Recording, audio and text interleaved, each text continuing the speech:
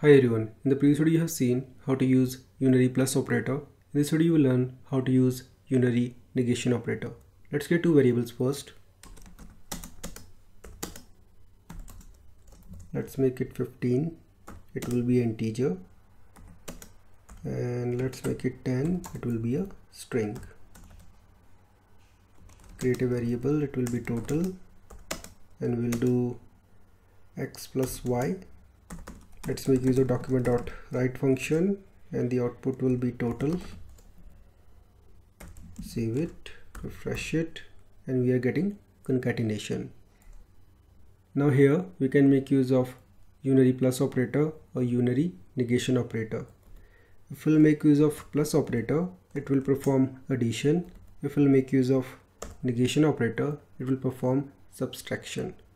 Save it, go to browser, refresh it, and this is the output. You can also do like this, just simply remove these quotes,